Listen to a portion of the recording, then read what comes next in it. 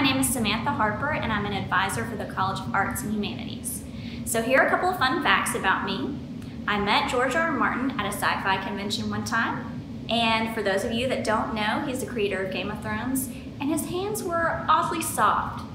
I played bass and drums for about 5 years. I've seen The Office through at least 50 to 80 times since I watched it for the first time last year. I didn't get on a plane till I was 23, and since then I've been to 5 different countries, and I am terrified of heights.